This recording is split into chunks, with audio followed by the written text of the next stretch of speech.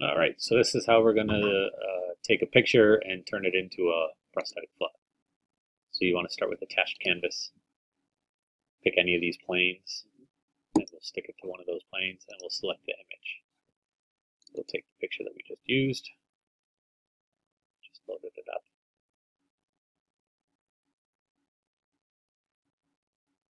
And I'm going to do a horizontal flip so that it's facing the direction I like.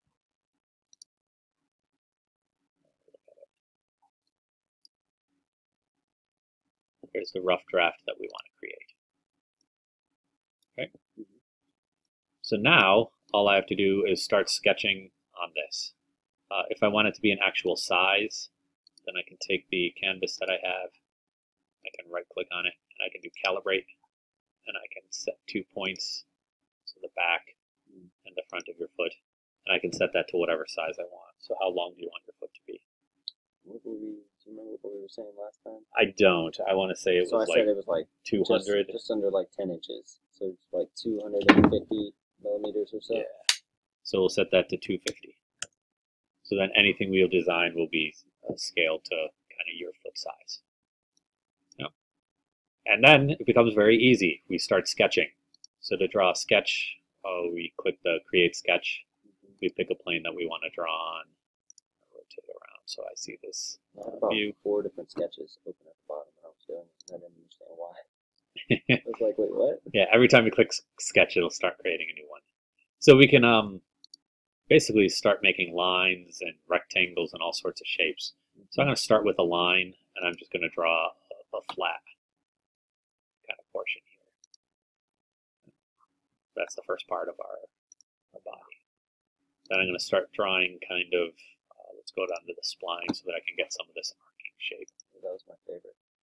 The spline. I was still confused by it, and it didn't follow the pattern, like on the drawing like that. I started with an X-ray of a foot. I thought that'd be a good idea to kind of like see where the bones are. Yeah. And it did not follow anything when I hit it. Yeah. So it can be tricky to work with the splines. It's the only way I can figure out how to get a curved line. Kind of the line there, and then just curve it. Maybe I want to start. Maybe I can do a 3-point arc, so I can do an arc shape to kind of get that curvature. Whichever one of these you want to actually use.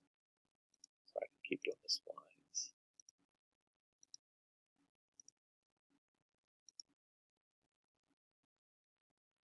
Yeah, maybe to the top.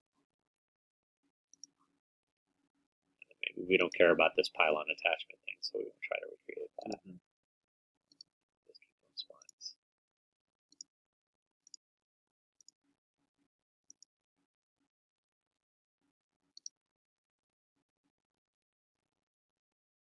And anytime, so when you're adding points on, it'll tell you when you're connecting to another point. So see how if I'm trying to draw a line here, it's not connecting to anything. I'm not getting anything popping up.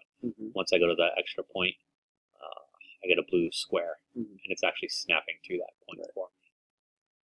So I can do that. Maybe this looks like an arc that I could draw in. Back to the line shape. Maybe this is an arc.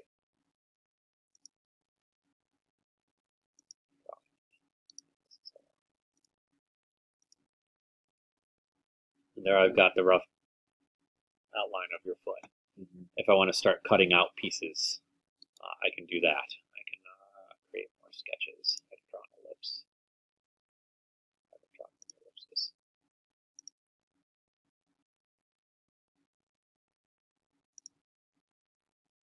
So I drew that. It's not exactly where I want it to be. So I can actually use the undo ellipse, and I can get rid of things that I previously drew. So if I make a mistake, maybe I didn't want that curve to look like that. Right. Oh, I definitely used undo. To go straight down and straight over. Yeah. Yeah. And then let's just draw rectangles instead. For cutouts. There's a cutout. There's a cutout. Okay, so there's the general shape that I want. Mhm. And if I want to actually make that into a 3D object, I use the extrude command. So I can click on this to extrude. I didn't select those two, so there's going to be holes in my shape. I can kind of scroll around to the other side, and I can give it some width. 40 millimeters. So now I have a basic shell of my foot. And then if I want to start changing things, getting some angles in there, I can start filleting. So fillets will add curvature to that to make it a little bit more limited. And usually you can select multiple curves, multiple lines at the same time, and you can fillet them all at once. So if I fillet too much, then I get rid of the whole shape. Right? And you don't have to just use the mouse. I can type in a radius that I want it to fillet by. So this is where Fusion can get very, very precise. So that's how you would get the angles that you wanted. If I look at this, I can actually measure those angles. I can inspect things. So I can measure how far it is from there to there, distances.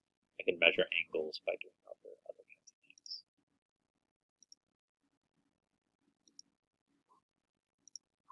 Yep. And then I just start adding in more curvature.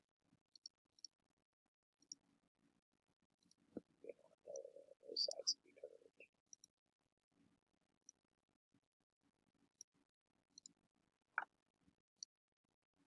And maybe you wanted to have a little damper, right? You got a damper drawn in there. Oh, forgot to put it in your picture. You want to put it in now. You can do that. So I can create a sketch. I can create a sketch right on that piece. So see the things that highlight? Yep. So any plane that highlights, I can draw on that plane. So I can draw on that plane. I could draw my damper as just a rectangle right in there. And then if I scroll around, I can take that and I can extrude that. So then I put my damper. And then if you also want to make changes, you can actually go back to your original sketch.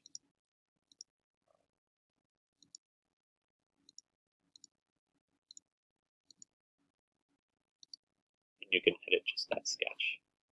So if I want to put the damper in the back, I can then take this line. I can draw that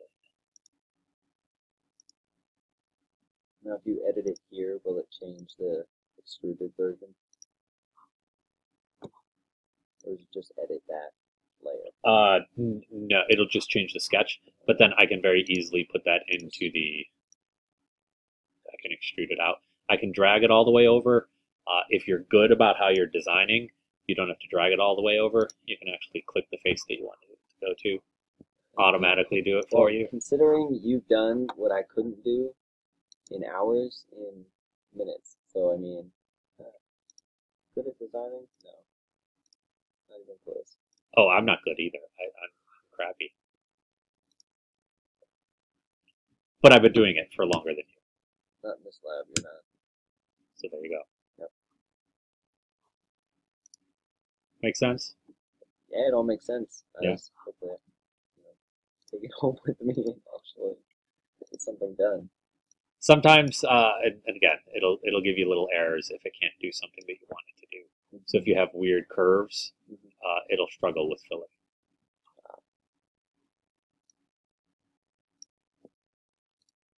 So if I try to make that 5. How do you feel about the toe curve? If we have that part cut out to allow for the extension of the toes, do you think they need to be curved up, or do you think that should be flat too? I don't know. What is Trisha doing? Trisha is doing toe inserts, and she's gonna be printing her toes flat, but she's doing flexible plastic, and the flexible plastic actually bends. So we're gonna measure what kind of angles we get from this joint, from the flexing. We could do both ways. I was So wondering, like, if she did something, I don't want to do the same thing, because that way we can try two different things. Right. And figure out what's best. try flat toes. Try that, and then just make them flex enough to allow for that. So we'll try maybe yours won't hinge. And we'll see what we get. Yeah. Are you talking about the toe angle right there? Yeah, just on the bottom. Just make Yeah. that flat, and then keep the. Sure. Okay. All right. We'll see. It's the idea of 3D printing. You can have an idea, try something, and if it works, great. If it doesn't, then you can rapidly fix it and change it. Yeah. Any questions? Anything that you want recorded? So the other interesting thing that you could do, you could actually put in a space for your pylon. Right, you want the pylon to be able to attach to this. Mm-hmm. So the pylon, if you want to add an attachment for that, so we want the pylon to go on the top, right? Mm-hmm. So we can go, we can use this box over here, and we can zoom to the top. I can create a sketch on the top. And you probably want it to be, where do you want? Do you want it centered? Well, I figured it'd have to be centered between the two cutouts. I mean, just for durability and.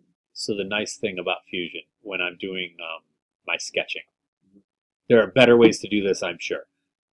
But I chose this face to draw on. Right? That's where I want my pylon. As I'm scrolling along the surface, when I hit a triangle, that's the midpoint. Mm-hmm. So I can draw a little line to be a reference point for the midpoints. So let's say I want my pylon to be right in the middle. Okay. I can center it right there. Right. It'll be right in the middle. I can do my sketch, my circle, a center diameter circle, right there, right in the middle, however big my pylon is going to be. Mm-hmm. So how big is a standard prosthetic pylon? That is a good question. How would we figure that out?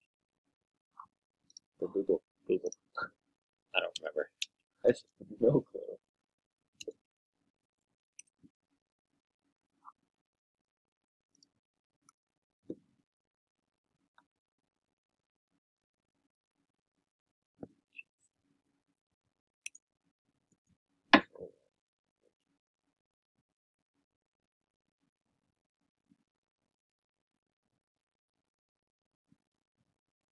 $30 $34. Yep, 30 millimeters. So we want a circle that's 30 millimeters. So that is the space that the pylon would jam into. Mm-hmm. Right? But we want actually to have that pylon be able to, we kind of want a resting circle that it can fit inside of. So to do that, I can actually use this sketch command and go down to offset. I can select my circle. Select the circle.